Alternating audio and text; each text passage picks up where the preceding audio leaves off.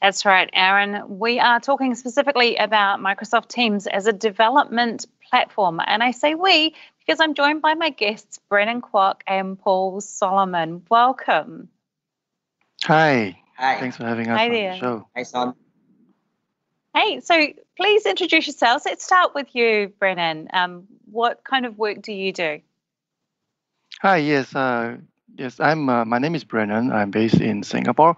Primarily, I'm a solution architect for my company, where I design solutions, primarily around collaboration and communications. So I'm very much into Teams, and also, we are also looking at in my personal expertise-wise. I also like to play around with Power Apps and the Power Platform. So I'm here to talk a bit about that today. So glad to be on the show. Thanks. And Paul, tell the world a bit about you. Hi, I'm Paul from the Philippines, MVP for Business Ops. I'm running two companies here, startup companies, startup tech companies. I'm leading the BizUp group here in the Philippines, or the community for citizen developers and pro developers, also focus on Power Platform and Dynamics 365. Great. And we're going to talk a little bit about that in this session. One of the things that's really impressed me about Build is just all of the different topics and how they're applicable to different people in the roles that we do in tech. So I'm an IT pro. Coding is not really my thing, but I keep on hearing about these citizen developers, and the Power Platform is just growing in terms of its usage and what people are doing with it. Brennan, can you educate me? What is this term citizen developer, and what makes you different from what I would traditionally think of as a coding type developer? Yeah, sure, Sonia. And I think the title says it all, right? What Paul mentioned, citizen developers versus pro developers. So I'm not a pro developer. That's not my role in my job. But I can definitely connect with being a citizen developer. And basically that means that with the platform, with the Power Platform, that includes Power Apps, Power BI, Power Automate, and recently introduced Power Virtual Agents. Now, you don't have to be a pro developer, to be able to build powerful and effective applications for your organization, right? And be able to deploy that across different devices and also within Teams itself. So it makes it so easy because it does all of the necessary plumbing and creating of the UI elements for you. So you don't really have to write any code, right? To build those applications. You just leverage the platform. You can build those leverage those functions that's in there, and just build it out like you would do a PowerPoint slide, right? Add your controls in, add your data source in, and then you have your app ready to go, right? So it's so easy, and so that's why we say citizen developers, right? Anyone with a little bit of background in IT can start to build apps that are powerful and yet flexible for the organization. That's great. So just because it's easy doesn't mean that it's less important, does it? Because I know that you can have some huge amount of impact using these tools to create applications. Can you share us a little bit about that? Yeah, absolutely. Yeah, if you read some of the case studies going out, we have school principals that are actually developing apps for their teachers and students, right? So definitely being easy doesn't mean at all being simple, right? It's actually you can build very, very large and effective applications that incorporate business flows. You can integrate it with Power Automate, integrate it with your workflows, and then be able to build an application that involves multiple people, for example, approving. So for those things that need to automate, for example, companies may be using paperwork, they can actually do away with that and move to the digital transformation, right? Embark on a digital transformation and start to leverage the Power Platform. And the best part about this, like I said, you don't need to be a pro developer to do that. And Paul is a pro developer, and he's going to talk more about how these pro developers can even complement together with the citizen developers like myself. Yeah. Look, I love the fact that you mentioned digital transformation, because we hear that word and we tend to think that it's either going to require an army of coders, or if we don't have an in-house development capability, then we're either going to have to hire somebody, outsource some projects, or go and buy off-the-shelf applications. And it's great to know that there is an opportunity there, especially for people who know the business and know how their business operates, because that to me is one of the key things when you're putting these applications together, right? It's the platform itself can do an incredible number of things, but when you kind of augment that with the knowledge of how a business runs and what those processes are, then you can really see some great impact happening. Have you got anything that you want to screen share with us, Brandon? Yeah, sure. So I've prepared a very simple demo. So I'm going to go ahead and share my screen, right? And hopefully it'll show up in a minute or a couple of seconds. Can everyone see my screen? There we Can go. you guys see my screen? Yeah. Okay, Yep. great. So I'm just going to walk through a very simple demonstration on how easy it is to build an application using the Power Platform, using Power Apps, and then deploy it into Microsoft Teams so that everyone in my team or even in the organization can actually leverage it. Right, and so here I've got my Power Apps Maker portal, where you can. This is the starting point where you can build all of your applications in the using the Power Platform. So one of the best ways to start off building an app is to start from data, right? So all of us may have spreadsheets or SharePoint documents or lists that you want to start, working on to automate certain workflows, and this is where you can start. But that's not the only way, right? So you can also build a blank application using a Canvas application, or you can use model-driven applications, right? But I'm just going to keep this simple. I'm just going to show you how you can build an application starting from data. And so before I begin, there are also many data sources, right, that you can connect to, hundreds of them that you can connect to, such as Salesforce.com or even Google Drive, and you can use all those data sources to be the starting point for building your application. So my demo is actually very simple, but it's also very relevant. So as you know, all of us are working, at home today because of this pandemic, and so one of the things that has been in demand for those knowledge workers that are at home is headsets, right? So as what I'm using right now, a headset, and we've seen huge demand for these headsets in the past couple of months. So I'm logged in here as a user, Megan, right? Megan, like me, is not a pro developer, right? But Megan keeps a list in SharePoint, right, which contains a number of headsets that the company makes available, right, for employees to use. So I'm just going to go ahead and show you the SharePoint list very quickly.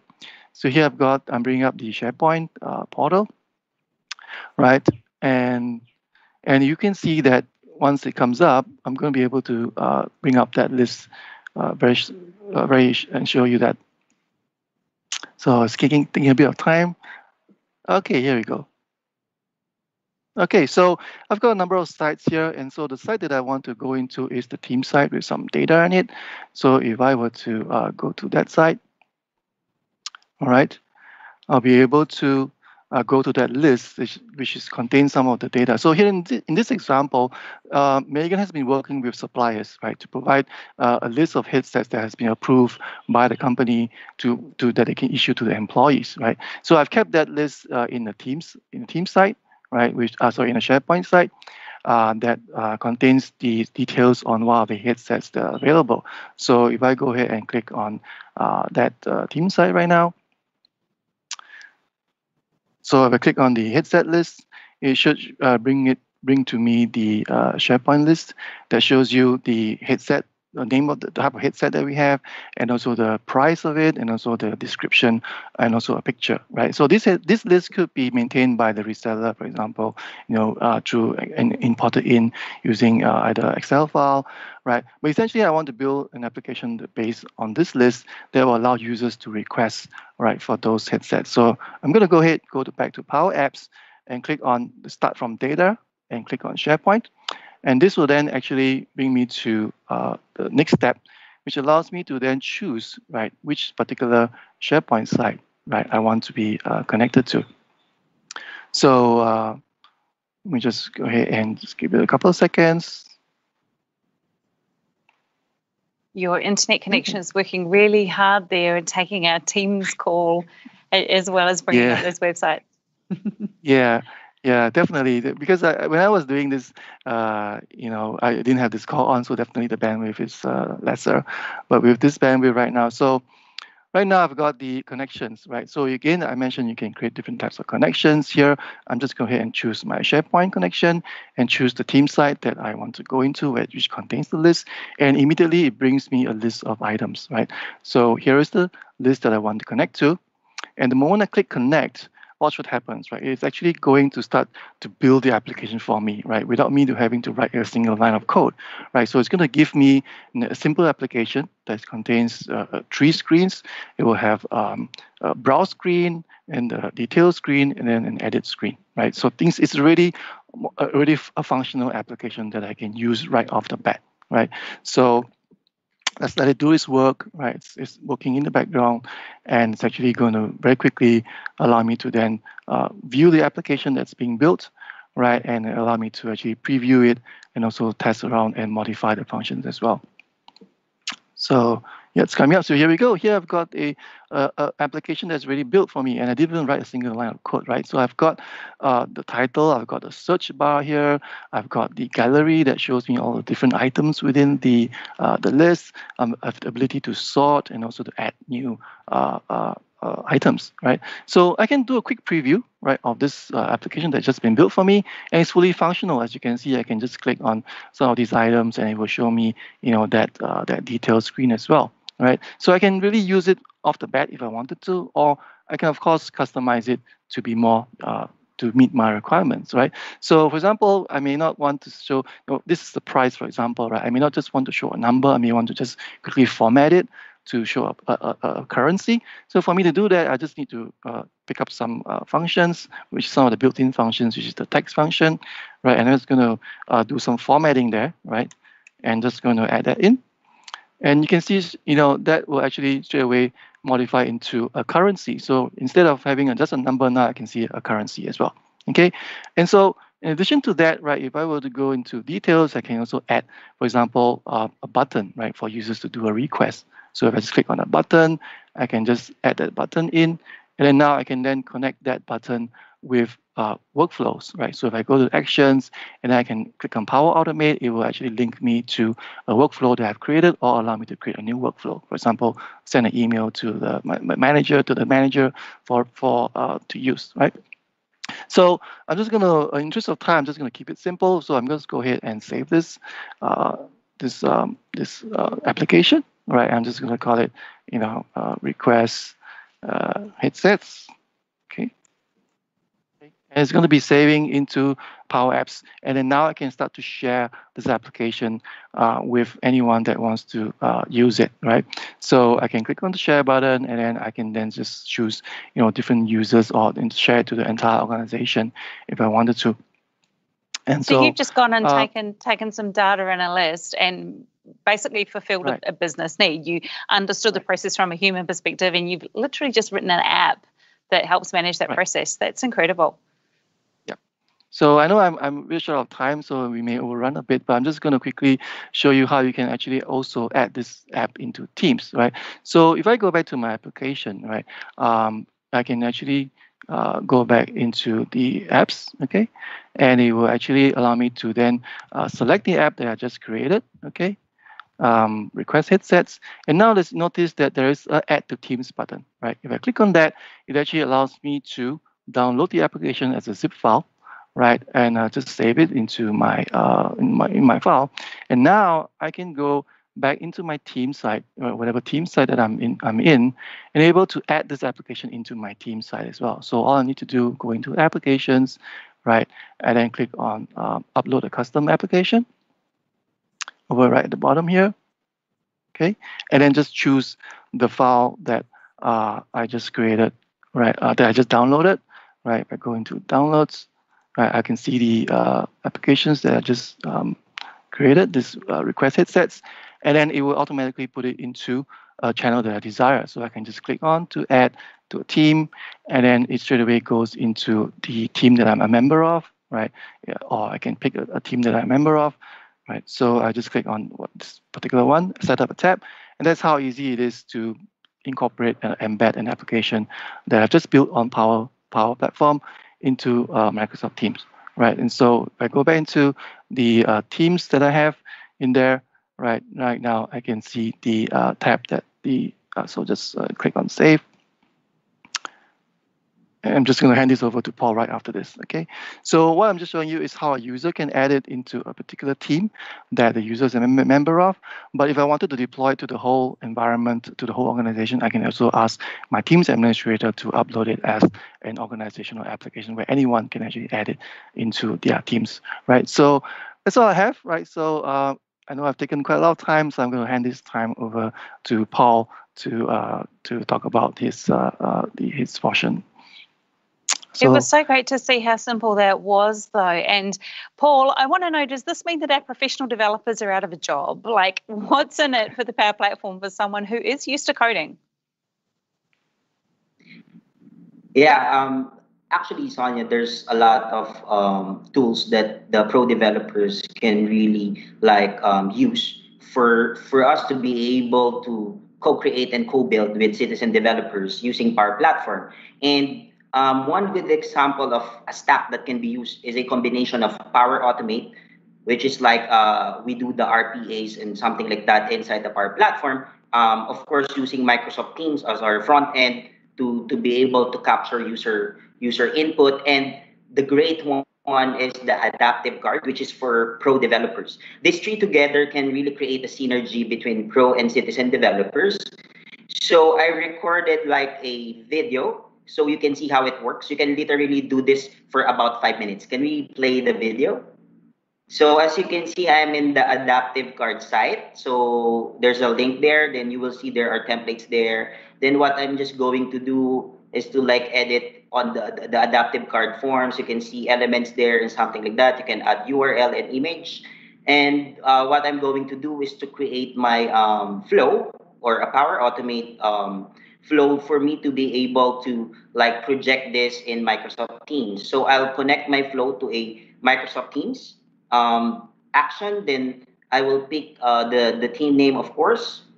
So what I'm doing now is I'm gonna announce that there is gonna be a build conference. So after that, I'm gonna run it. So it's now working on the Microsoft Teams. All right, then you can see that I've created like a bot that can allow my users to really go to the build side but by just copying the JSON code to my Power Automate. And you can do that for literally 5 minutes.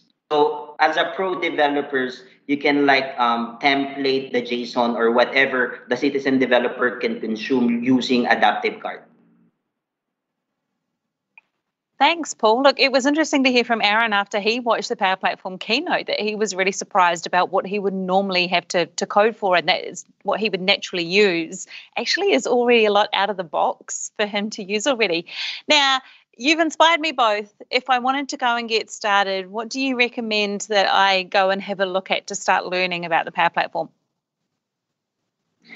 All right. So, like Brennan mentioned, so in Power Platform, we have different variant of tools that you can use. So right now, the newest is the Power Virtual Agent, which is you can create a chat bot and later on connect that to a more sophisticated bot in Azure or a Q&A maker one. You can, and then if you're a data scientist, we have this Power BI that you can use already, of course, to visualize data. And as I've shown in the video, we have this Power Automate that if you're a pro developer, you can extend that to really automate the desktop, all right, that we call the, right, as of today, RPAs. And if you want to really extend your app in a way that it can really be like a consumer app, you can like connect the CDS or Common Data Service to your open source application created on React Native,